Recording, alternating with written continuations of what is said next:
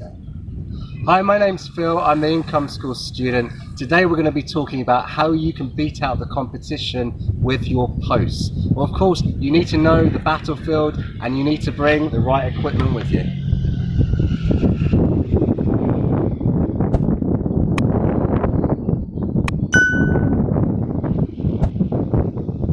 So one of the major things that sets Jim and Ricky from Income School apart with their Project 24, which I'm a member of, is the way that they write posts, and in particular the length of the posts that they write. Most bloggers out there will write posts around 300 to 500 words and that's it. They think that's pretty long. But on average, the top ranking results on any search on Google are around 1,000 words long. In Project 24, we routinely write around 1,350 words to 1,500 words minimum. And to us, that's quite a short post. So why exactly do we do that? Well, we're trying to be as helpful as we can. What most bloggers will do is merely answer the query that they are using as their key phrase or key word. What we do in Project 24 is we answer the next question, and then the question after that, and even the question after that.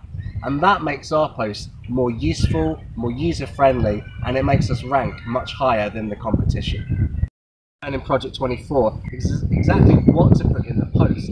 And this is what Jim and Ricky call the post recipe. This helps us not only rank our posts, it also helps us win snippets, and that's position 0. That's the result that appears at the very top of a search. And if you get that, you can, even if you rank in position 10, if you get the position 0, you're going to get a lot more click-through rates than you might do otherwise. We also make sure that our posts are very easy to read, very easy to navigate, and that just makes them rank higher and keeps a user on the page for longer. So if you're interested in finding out a little bit more about how we do things in Project 24, then head over to my website at incomeschoolstudent.com/project24, or look in the description of this video to find out more about Project 24 and exactly how you can use it to improve your writing, your blog, and to actually make a full income within 24 months, just as a lot of us are doing at the moment. The first type of post that we learn about in Project 24 by Income School is called the response post. That's around 1,500 words long, and it's usually a direct answer to a query that a user might have when they're searching on Google.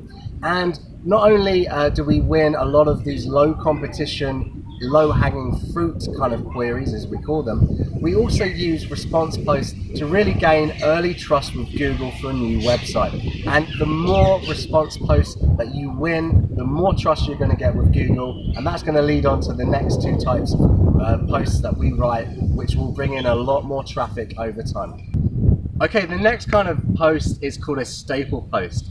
And this is around 2,500 words long, and the real aim for this is to create very shareable content. Things like list posts and the best type of X for Y posts, and it's really something a little bit fun and interesting for your viewers. And yeah, you can share this on things like Pinterest.